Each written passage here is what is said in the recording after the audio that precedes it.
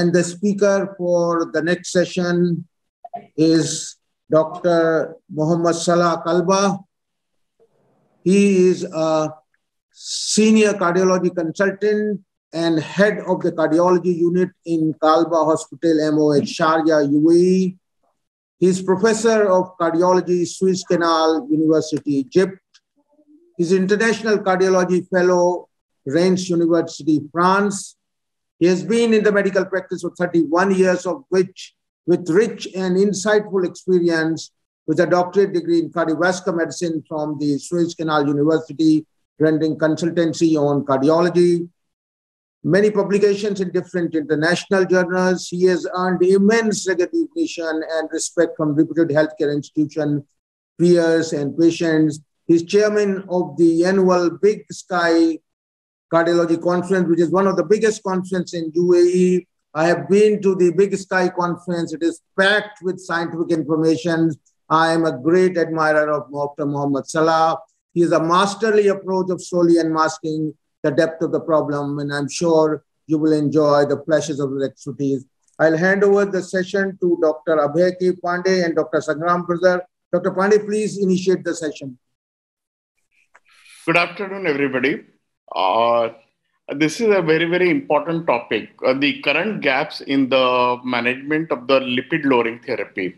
With the advent of the statins, then all the newer drugs, still we have gaps in coming to the levels of the cholesterol, the LDL cholesterol that are decided below 70%.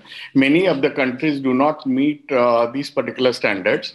We have Dr. Salah, who is a very, very respected person in UAE. We respect him, and he's a very great authority.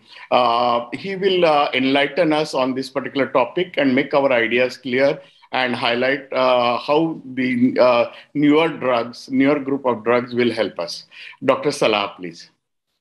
Good morning, everybody. Thank you so much, Professor Manoria, for this nice introduction to this biggest and scientific conference. And I'm really happy that I'm part of this prestigious conference. I'd like to thank Mr. Chairman also for his nice introduction and the organizer and scientific committee. So without any delay, I will share my screen now. Okay, so my presentation today is about the current gap in the care related to the lipid-lowering therapy. We know as that most cardiovascular deaths occur worldwide due to atherosclerotic cardiovascular disease. And in the past 60 seconds, as we know, there is 34 people with atherosclerosis worldwide have died from either myocardial infarction or stroke. There are many multiple factors may contribute to chronic heart disease risk. Non-modifiable and modifiable. One of the most important modifiable risk factor is hyperlipidemia. And as we know from inter-heart trial, there is multiple risk factor, all inhibited continuant. Acute myocardial infarction occur 90% of a treatable burden from the due to this lipidemia. And which lipid disorder cause cardiovascular disease? As we know, ApoB containing lipoprotein are the most atherogenic part, and 90% of ApoB is carried by LDL. So LDL play a very important risk factor in the processing or in the disease progression of atherosclerosis in all phases: initiation, progression, and complication. And as we can see, LDL is strongly associated with coronary heart disease. There is a strong linear correlation between level of LDL and occurrence of cardiovascular disease. And as we can see, each 1 millimole decrease in LDL decrease the relative risk factor of coronary heart disease by 20 to 25%. One of the most important things that can explain about the current gap is the concept of total plaque burden and prolonged exposure to the LDL level. No matter what is the level of LDL, but how long you are prolonged or how long you are exposed to the total plaque burden. Plaque burden can be calculated either from the LDL level multiplied by time per year equal total plaque burden. And as we can see, the higher cumulative LDL exposure threshold, the longer time you expose, the higher the occurrence of cardiovascular morbidity and mortality.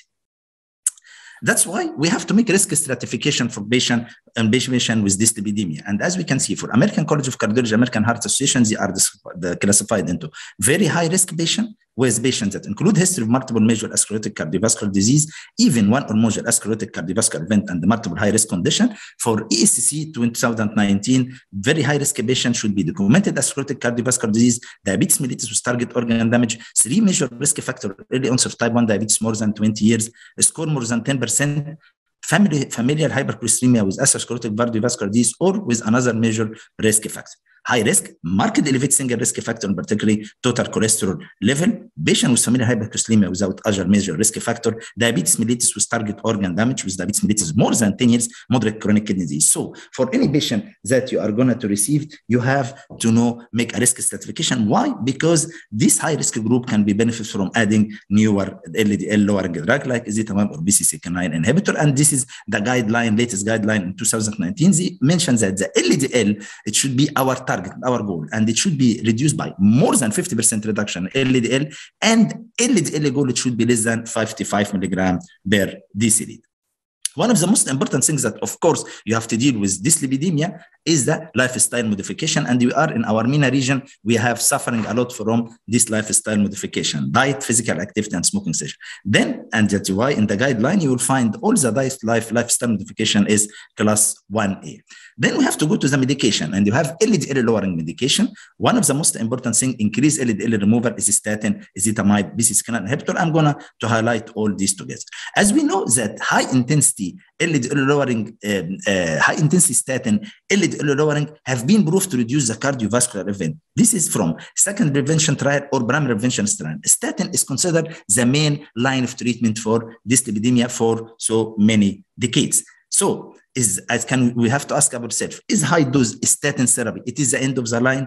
No. Look at this. When we use high intensity statin therapy, we are able to reach reduction of LDL by about 50%. For moderate intensity statin, we can reach up to 30%. But unfortunately, many high-risk patients don't achieve their goal despite high dose of statin therapy. Approximately 78% fail to achieve LDL less than 50. Approximately 40% of patients fail to achieve LDL less than 70 milligram per deciliter. Somebody will ask, okay, let us ask to increase the dose of statin. However, if you remember always the rule of 6, whatever you increase the statin dose, you will get only addition 6% reduction for the LDL level. And also another important thing, this is from latest trial, as a patient-reported reason for statin discontinuation inside from PALM registry. They found that 55% of patients described or lost the continuation of statin because experience side effect, and the duration of statin therapy discontinuation is 51% for more than 1 year, 29% of patients discontinued the statin between 1 month and 1 year, 12% the patient stopped the statin in less than 1 month. So we will start to think about why we have to add what we call non-statin therapy. And what is the clinical? This is what we call ezetimibe, ezetrol, and this is very selective cholesterol absorption inhibitor. So when we add ezetimibe plus statin, then we can get benefit from dual inhibition of ezetimibe and statin. Ezetimibe decrease the sensitivity of cholesterol, of course, statin and decrease the sensitivity of cholesterol, and ezetimibe inhibit absorption of cholesterol. Both together lead to increase the excretion of LDL.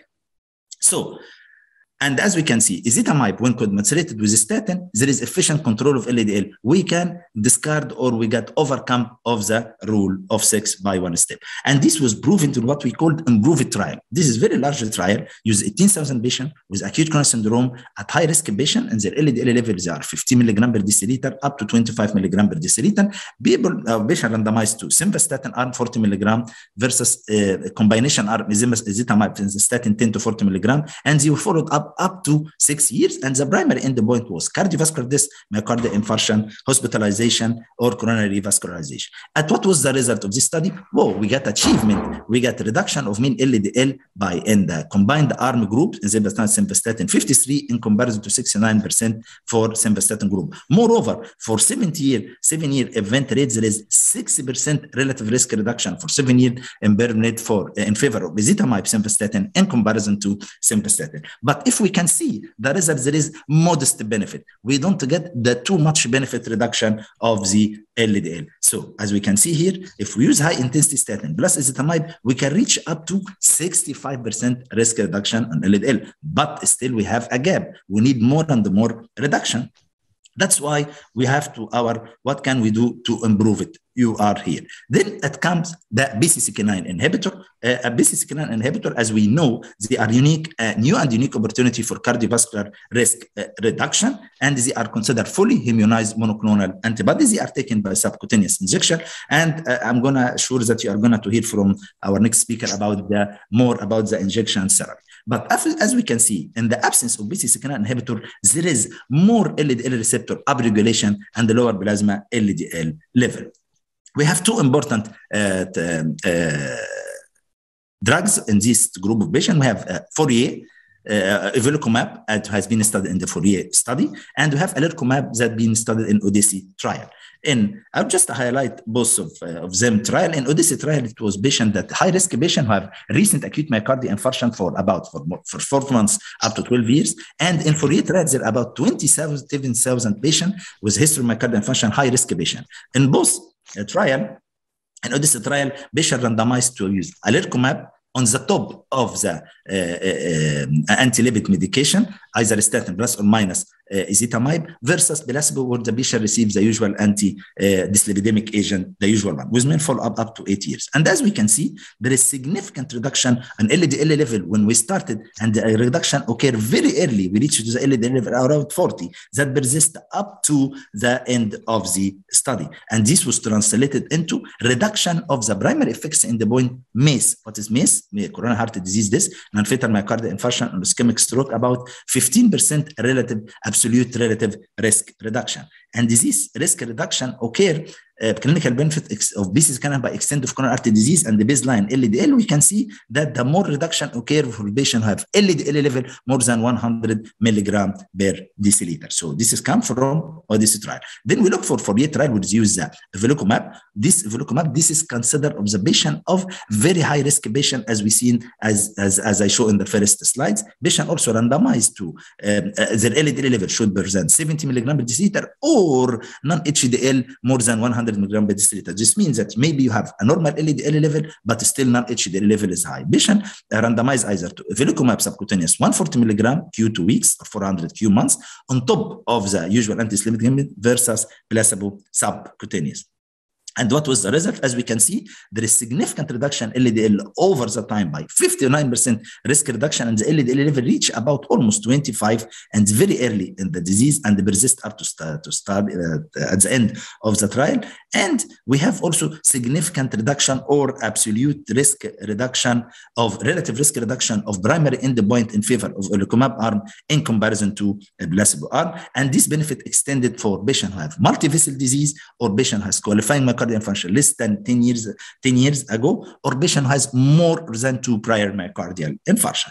And these drugs has proven they are very safe. As we can see, they, in comparison to placebo, they have no effect on, no more side effect. Even the neurocognitive dysfunction is not negligible, or negligible is not affected as somebody claimed, because we have lower LDL. As we can see, when we add the BCCK9 inhibitor plus high intensity statin, then we can get more than 75% risk reduction in LDL group. If we get it plus ezetimibe, then we get more than 85% risk reduction. So we are in a very right way track. We are trying to reduce the care and lipid and the gap for the LDL reduction with this medication. That's why if we look to the recent guideline, American College of Cardiology, they claim that patient has clinical atherosclerotic cardiovascular disease, you have to start very lifestyle modification. Then you have to have a very high risk patient. This is our domain. You can use high intensity or maximal statin therapy. If not, then you can add ezetimibe not to reach to the goal. However, if the patient at very high risk and you don't have any issue for cost, you can start with BCCK9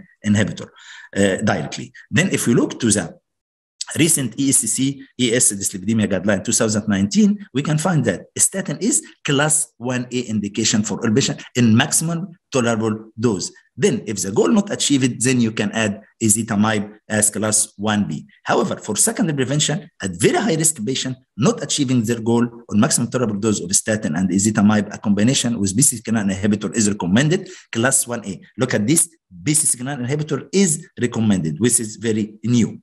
Very high risk patient, familial hypercholesterolemia with atherosclerotic cardiovascular disease or with another major risk factor who don't achieve their goal on maximum tolerable dose of statin and ezetimibe, a combination of BCCK9 inhibitor is recommended, class 1C. And as we can see, for the first time, for the primary prevention, patient at very high risk, but without familial hypercholesteremia, if the LDL goal is not achieved, the maximum tolerable dose of statin and ezetimibe, a combination with PCSK9 inhibitor may be considered class 2B/C. Also, this is a new recommendation that we can start for patients with acute coronary syndrome whose LDL level are not at the goal despite already taking maximum tolerable statin dose and ezetimibe. It can be adding PCSK9 inhibitor early after the event during hospitalization should be considered class 2A/C. So that's why, my dear colleagues, we have the Nobel Prize for Medicine for doctors that discover the LDL receptor therapy, and we know now why these doctors. They are very genius and deserve this Nobel Prize. However, still there is a gap for as we know, when we reach it to use the ezetimibe plus statin plus PCSK9 inhibitor, we reach up to more than 85% reduction of the LDL. But still we have a little bit 15%. So how we are missing something when we are targeting LDL alone? And what are the other player? This is very important one. We have non-HDL reflect cholesterol concentration within all atherogenic lipoprotein. ApoB 100 found in very low dense lipoprotein, low dense lipoprotein, intermittent density low lipoprotein, chylomicron. Total burden of atherogenic particle, which I told you about. Don't forget the total burden of the black burden. This is very important. Hypertriglyceridemia also is associated with elevated remnant-like particle. Some of these are atherogenic surrogate marker for very low dense lipoprotein and the intermittent density lipoprotein. Lipoprotein rated A, it is the risk factor for premature cardiovascular disease, and this is now the exciting era for management of dyslipidemia. So, in conclusion, my dear colleagues, statin remains a mainstay in reducing cardiovascular risk. The addition of ezetimibe provide further LDL lowering. New lipid guideline endorse lower LDL goal, particularly for patients with very high risk of atherosclerotic cardiovascular disease. Only about 1/4 of very high risk patients achieve the LDL goal for less than 70 milligram per deciliter or than 55 milligram per deciliter, suggesting the need for addition LDL lowering drug, ezetimibe and the PCSK9 inhibitor. And don't forget the other player I mentioned to you. So the take-home message that LDL reduction remains the treatment goal since high-intensity LDL lowering has been proven to reduce cardiovascular event. Several high-risk patients, both primary and secondary, are not achieving recommended goal despite high-dose statin therapy, leaving them with residual cardiovascular risk. Patients with familial hypercholesteremia and statin intolerance are at particularly high cardiovascular risk and require further LDL lowering. There is always remains unmet need for these high-risk patients. Don't forget that. Thank you so much for your attention. Thank you, Doctor. You had done a very great job. I would like to ask one question about inclisiran or Leqvio. What do you think is the role now? The newer drug, which has been cleared by European Society of Cardiology, Leqvio or inclisiran in management of the lipids.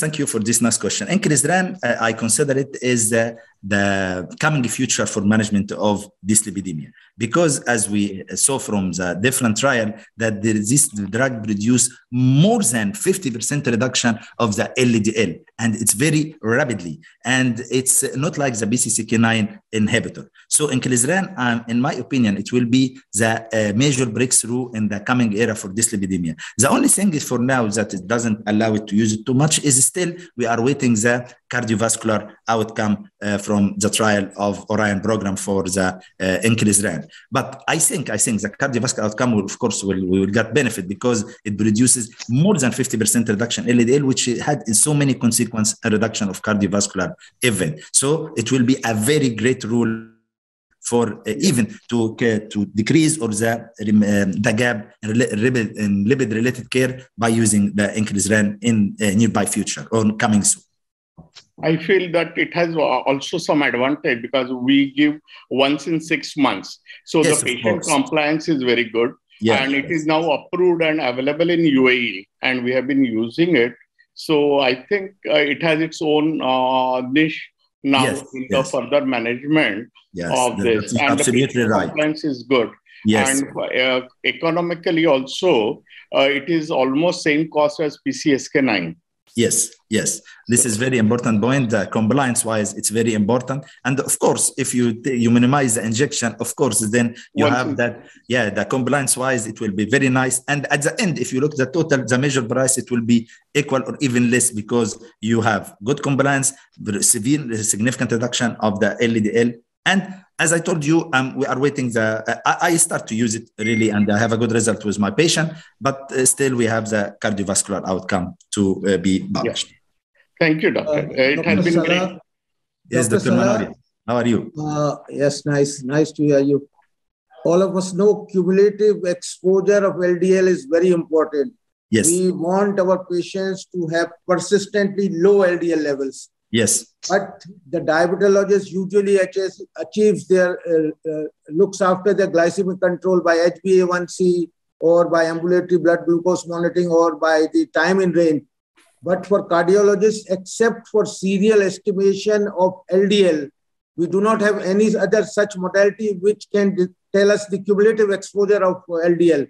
Yes. So whatever day you estimate LDL, it tells you LDL at that particular level. So is there any test under development which can have an idea about the cumulative exposure of LDL, just like HbA1c or time in range for the diabetics?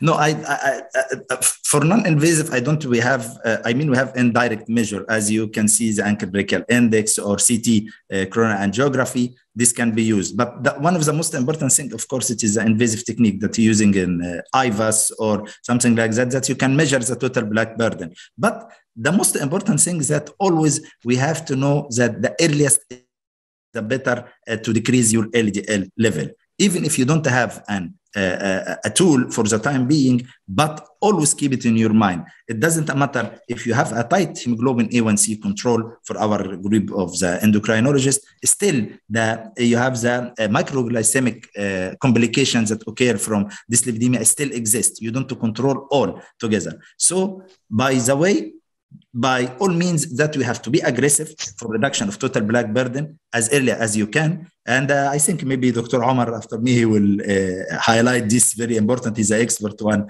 in this area. But total blood burden should be considered. And this is, I think it's a new era for management of dyslipidemia.